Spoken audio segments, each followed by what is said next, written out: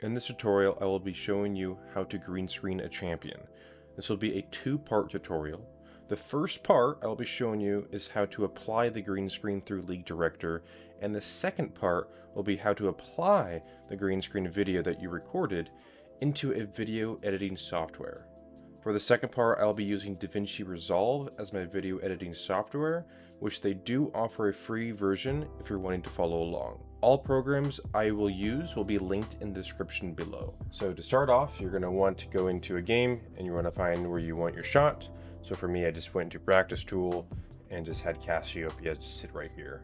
So once you have found the shot that you want, you are going to want to go down to your camera and you're going to want to click on FPS camera. So now if you use your mouse, your left click and your right click and your arrow keys on your numpad, so H4, 6 and 2 on your numpad, you should be able to move around now. You can kind of get the shot that you want. So for me, I'm just going to go something like this, something very basic and simple. Now going into League Director, we're going to go to the Visibility tab first, and you're going to want to turn off everything besides the replay, the score, characters, and particles. So it's going to look something like this.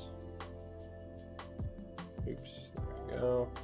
So it's going to look really weird because definitely once you disable the show environment, that's going to really turn off a lot of things. So make sure it's all like that.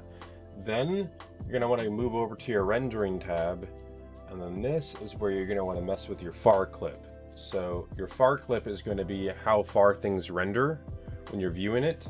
So the lower the value, things are not going to be rendering at a distance. So you can just highlight the value and use your mouse wheel going down, and that will slowly bring down the value, or you can just type. But you can see as I lower the value, you're going to see that the structures are slowly starting to just disappear.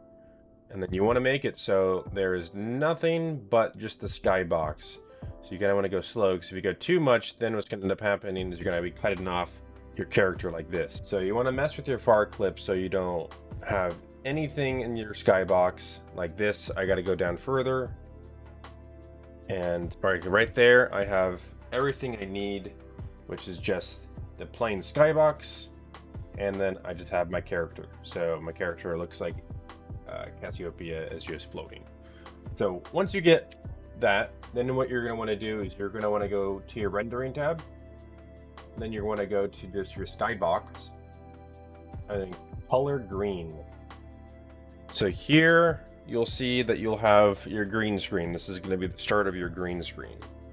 So you're going to have your character, and you shouldn't have anything else in your shot besides the green and your character. And once you have your green screen shot ready, go ahead and start recording and press P on your keyboard to play the replay. I personally use OBS to record my shots, and once you are done recording, you can go ahead and throw that clip into your video editing software and begin the chroma keying process. I will be uploading part 2 of this tutorial, which will be showing you how to chroma key through DaVinci Resolve. Thank you for watching, and I'll see you in part 2.